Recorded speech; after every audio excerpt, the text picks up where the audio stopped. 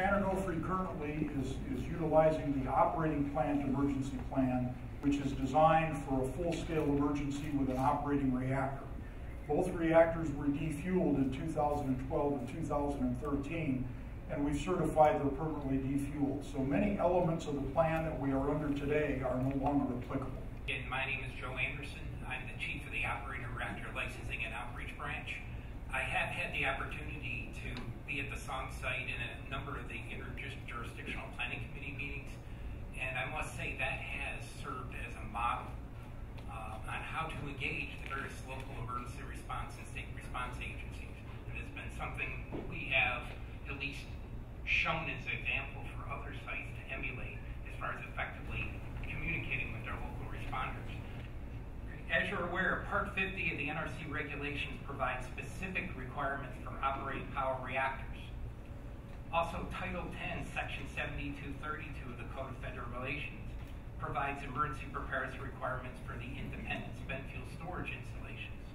However, NRC regulations for emergency preparedness do not distinguish between an operating power reactor and one that is permanently shut down and defueled, specifically the wet storage of fuel in the spent fuel pool.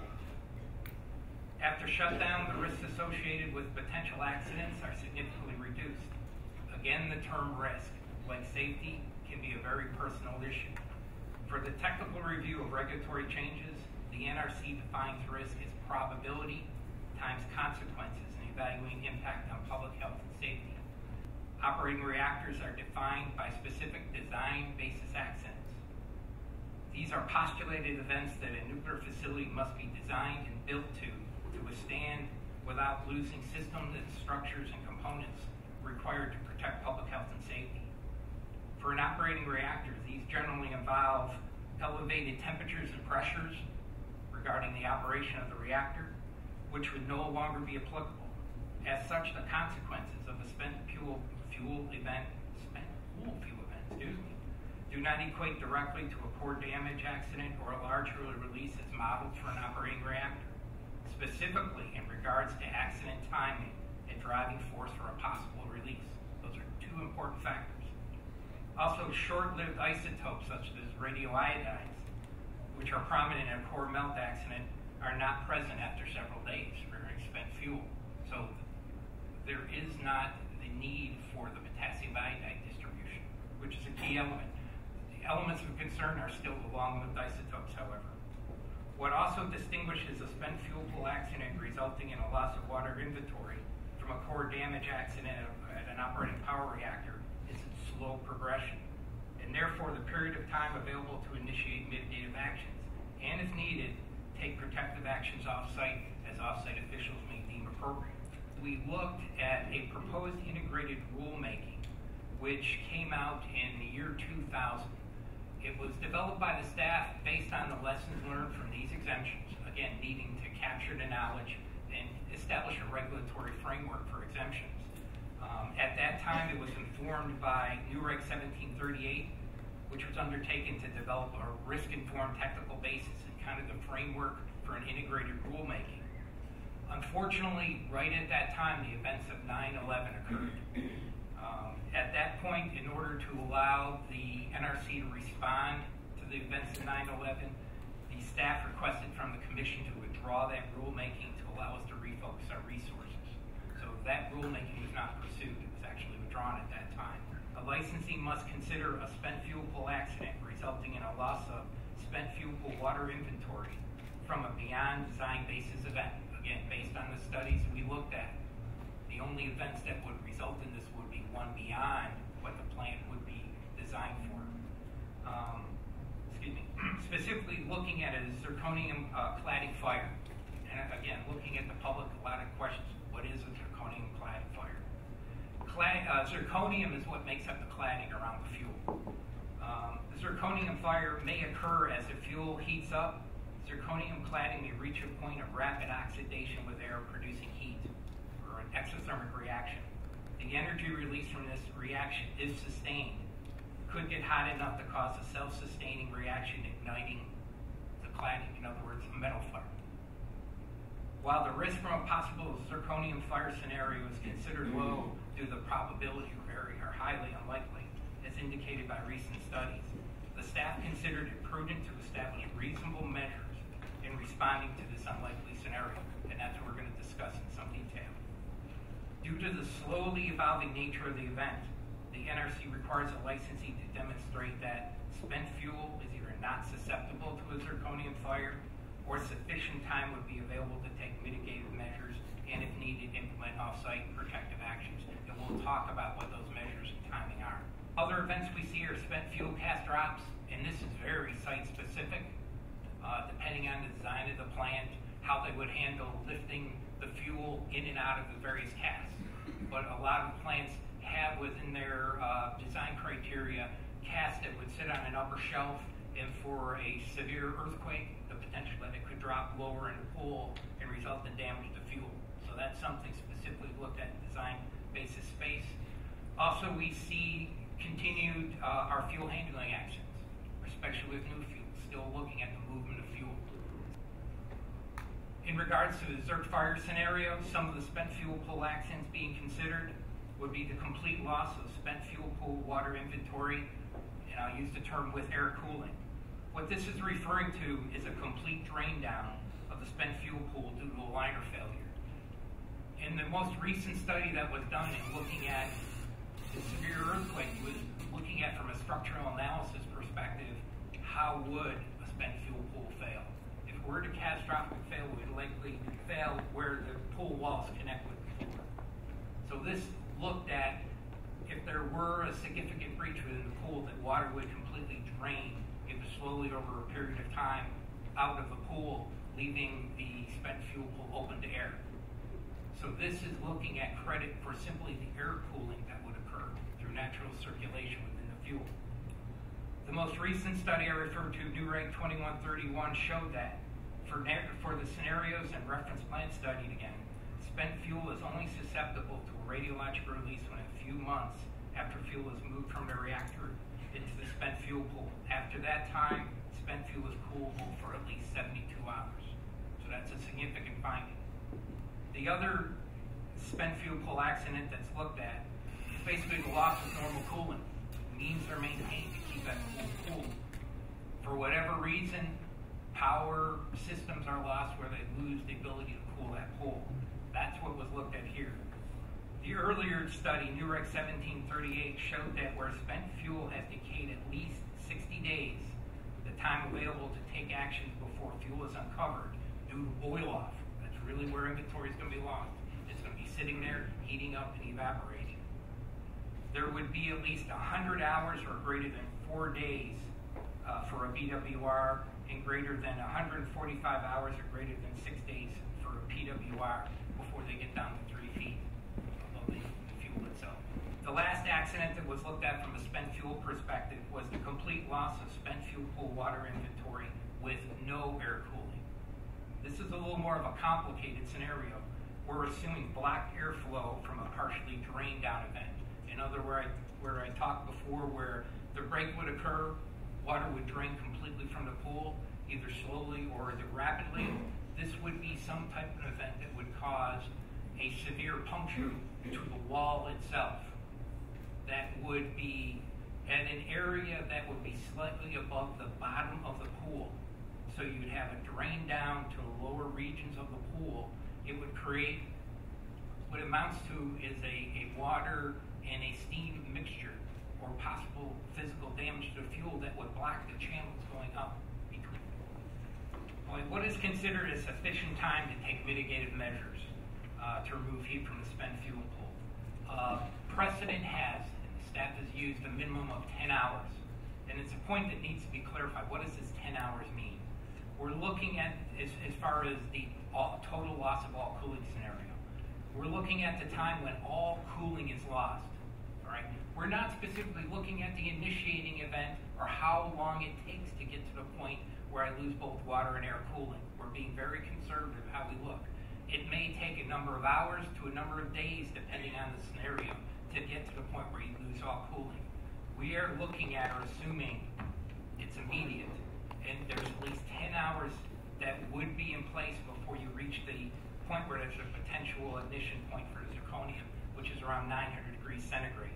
Historically, what we've seen in the exemptions that we have on our plate right now and in the past, it's normally 15 to 20 months after the plant shuts down. Crossover, emergency planning requirements from an operating reactor, which is focused on response to a variety of emergencies related with an operating reactor itself, versus a decommissioning site, which is really focused on the spent fuel pool event. The biggest one, of course, is for an operating reactor. There's a requirement for a formal radiological emergency plans with the emergency planning zone, alert notification systems. Under the decommissioning sites, what's currently in place and what's being proposed is they would rely on the comprehensive or all hazards planning currently in place in the state and local. There would not be a separate rep annex to the comprehensive plan required. Considering Elmo Collins' recent statement about how the NRC failed to look at the steam generator issue in the best way possible, how can you tell me, now at this juncture during the decommissioning, can you tell me what the regulations are?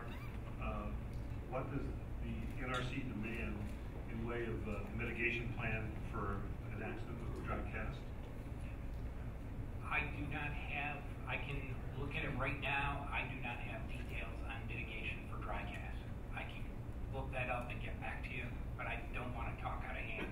Specifically in this exemption, we're looking at the pool, so I don't have a lot of detailed information, but I can look it up and get back to you. Because we need that answer by October 14th, our meeting on We'll pull together the, I mean, we're going to have a chance on October 14th to talk to the actual vendors about there. Okay, thank you. Thank you very much. I'm sorry, please. Yeah, Larry Kramer. Just, you looked at accidents, but you look at someone deliberately trying to do something and cause damage and cause an incident of more severe than what you're looking at. Where that would be looked at would be under physical security, which again is a separate area which we use is part of support for what we're proposing as far as approval. Physical security has to look at a number of areas. Part of it is that to basically come to a conclusion they have high assurance that they can defend those areas of plants that are need to provide physical protection, in this case it's spent fuel pool.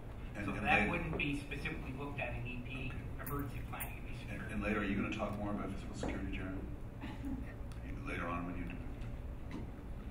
Just in the brief sense that there's agreements in place. Yeah.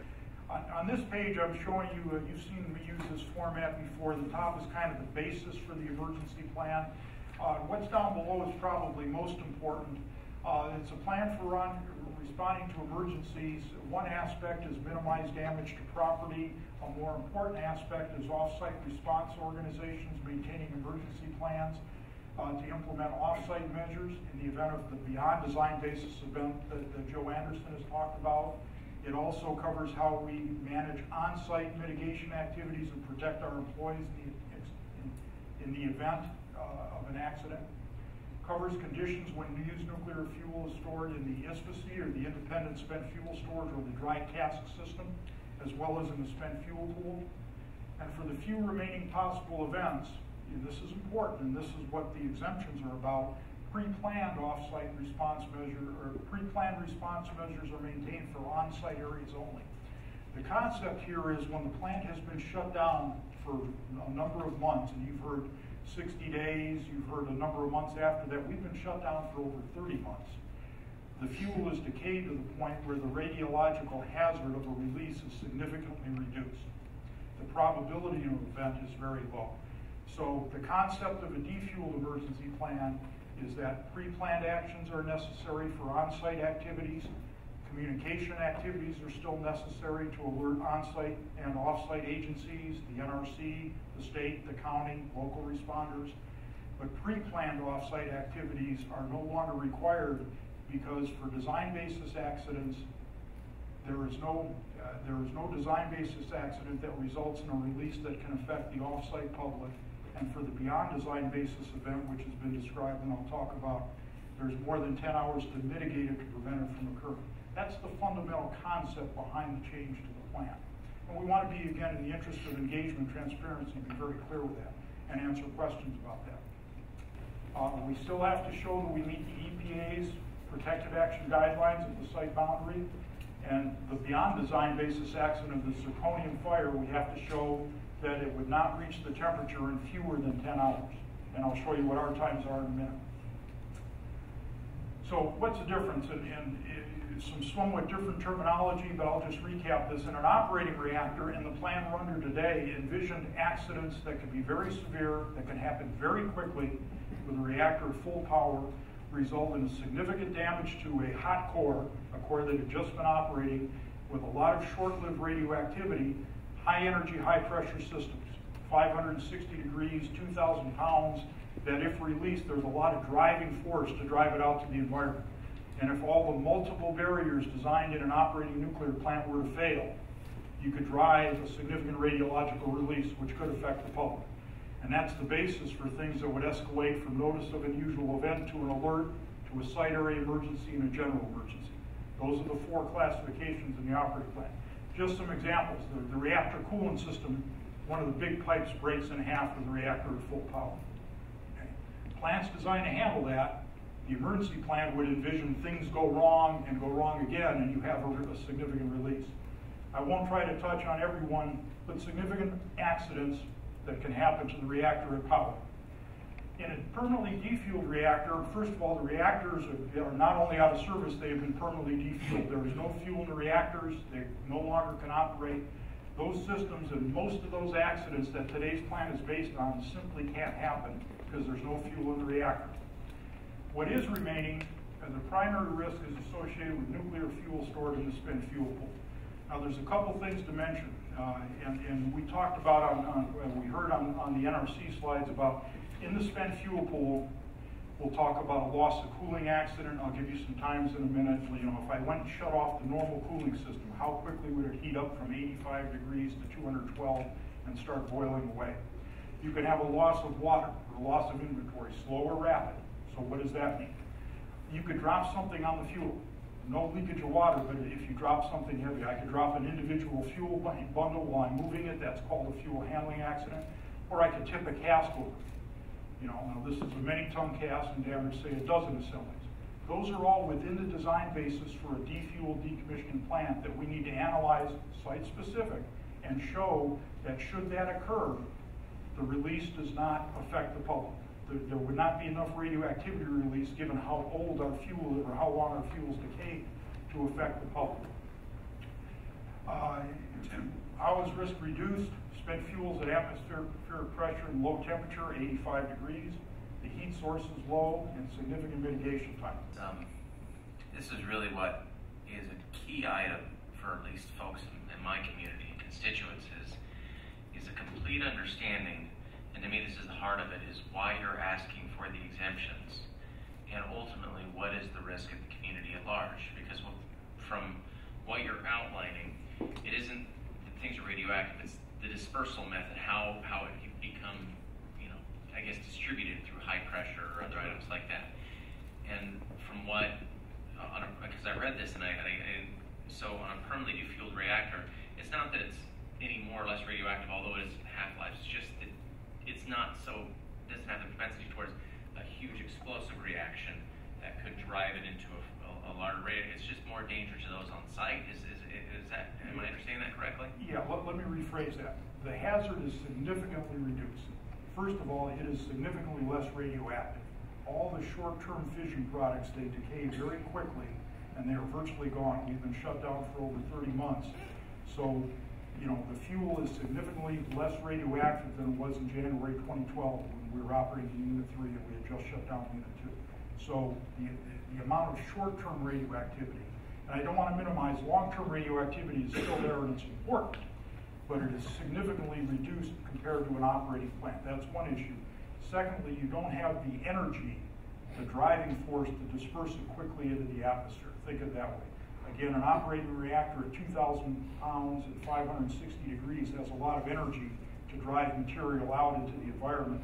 A spent fuel pool at atmospheric pressure of 85 degrees has very little energy to drive Yeah, well, and negative pressure and ventilation systems, but even if I don't create a ventilation system, there's very little energy to drive anything out of the building, much less off-site.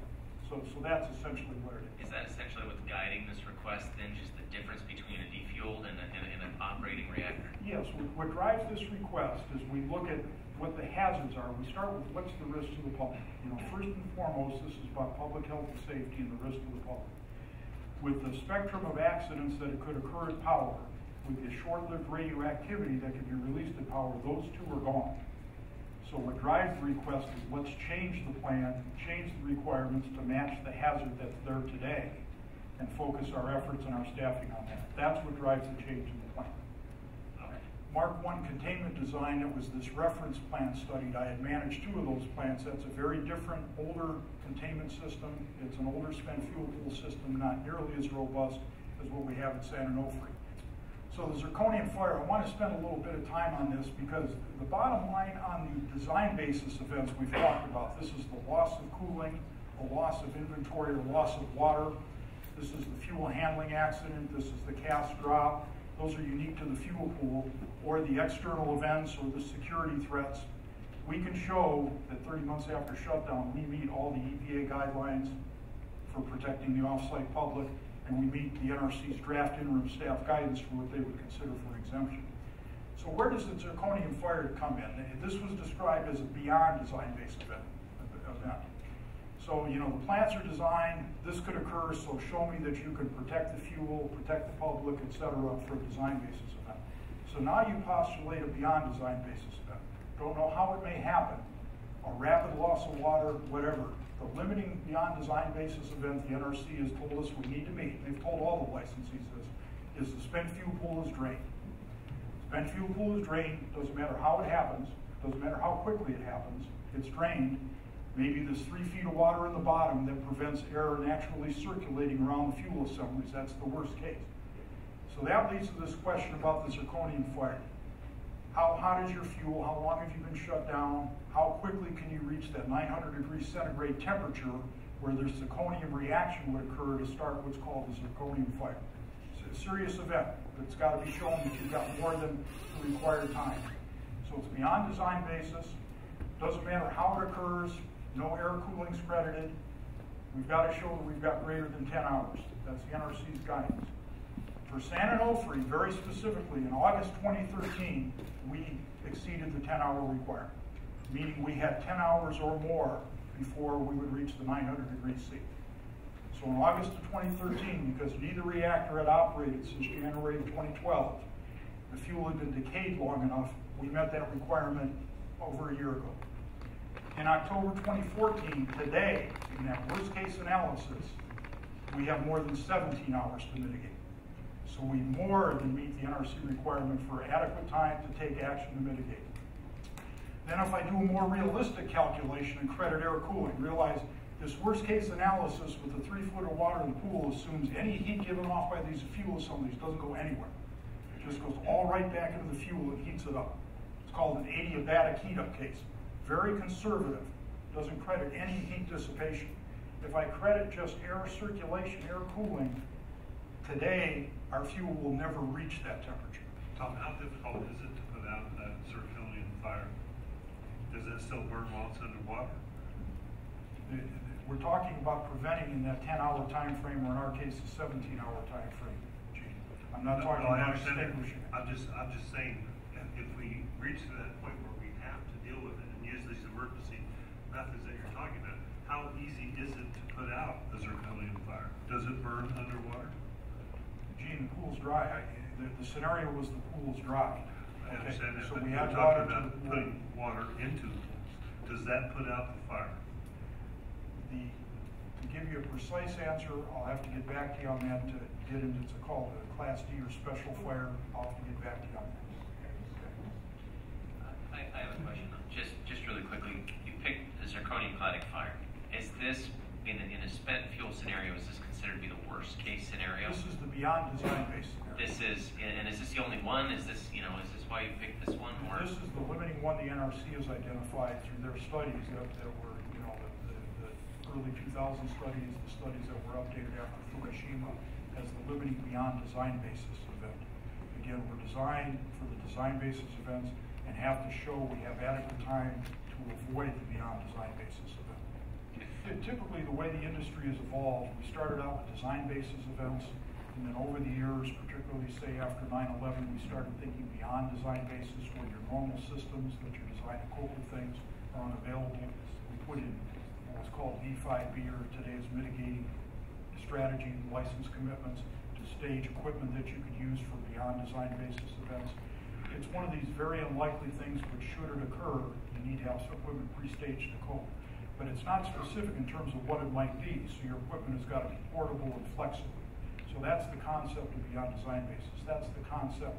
That's why there's no definition of how this pool might wind up drained. And nobody realizes it's draining. It's there and it heats up. That's why it's considered beyond design basis. So the Interjurisdictional Planning Committee, I'm not going to talk a lot about this because Mr. Kirchner is going to talk about this in a minute.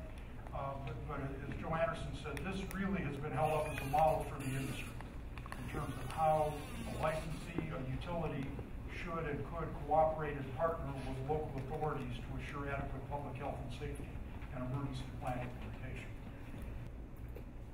Hi, thank you for the opportunity to speak. I took some notes, so I'm going to try and ask some questions from them.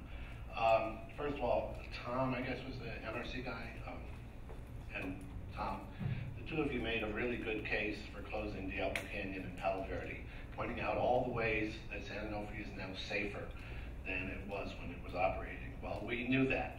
That's why we tried to get you to close it, but we're still not safe. I wonder what a beyond design basis accident is. Does it include an airplane strike? Because I don't think you're going to be able to keep water on that pool if there's a 747 sitting on top of it with a bunch of fire going everywhere. When Gene asked what could start a fire, the basic answer was, well, I have to get back to you. Well, what can start a fire? A terrorist can start a fire. An airplane can start a fire. And I think there's a few other things that could start a fire.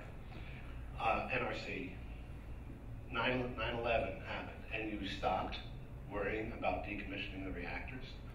Isn't that backwards? Joe, right? The NRC guy. 13 years later, you're finally getting to it. Okay, well, let's not do that again. Right now, we're putting off all of the long-term decisions about spent fuel storage. Are we going to use an interim site or what? And let's not put those off. The BRC accomplished nothing. So we're going to have to do better than that.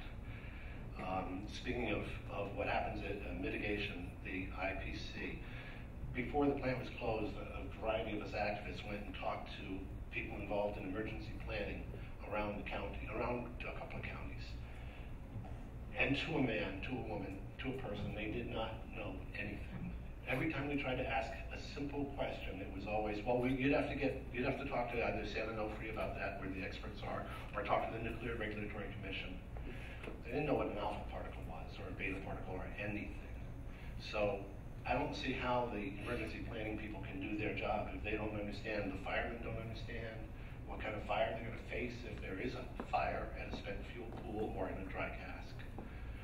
The students at the 10-mile limit, 11-mile limit, they don't understand what they're going to face. Well, these people have to all be educated. That's a big task, and I'd like to see that happen. Zirconium burns. It releases hydrogen, which explodes.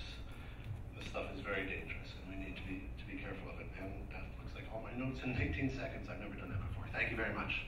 Ace had a question, or at least a point about terrorist attack or airplanes striking the building. Could you just, in terms of where the pools are located for the folks here, could you just talk about that type of incident, and is the plant prepared for it? Well, first of all, with respect to terrorism, here's where you couple this physical security plan along with the infrastructure the federal government provides in terms of intelligence as well with the emergency plan. So the physical security plan is designed for a certain threat that the NRC specifies we must meet, and we demonstrate that on a regular basis. The buildings are very robust, especially the spent fuel pools, so that they are physically well designed, well protected. The elements that protect it or that are designed to withstand the expected earthquakes in the area also serve us well from the physical security standpoint. So again, very robust, couple the physical security plan together, and that's the protection. Now, as you talk about airplane impact, you get into some events that are difficult to predict what may happen. And this is what some of the lessons out of 9/11. So all the nuclear plants in the country post 9/11 were required as part of it. This is somewhat we alluded to earlier with the mitigating strategies license condition. We all had to put in place equipment and to spread in diverse areas that in the event of something like an airplane impact, okay, that would destroy some of your installed equipment designed to deal with accidents, that you had other equipment that was not affected by the impact that you can mobilize to cope with the accident. It's difficult to predict how that may proceed, but that's what all the nuclear plants are required to do. We have that equipment and we'll maintain that equipment. That will be a requirement going forward that the NRC can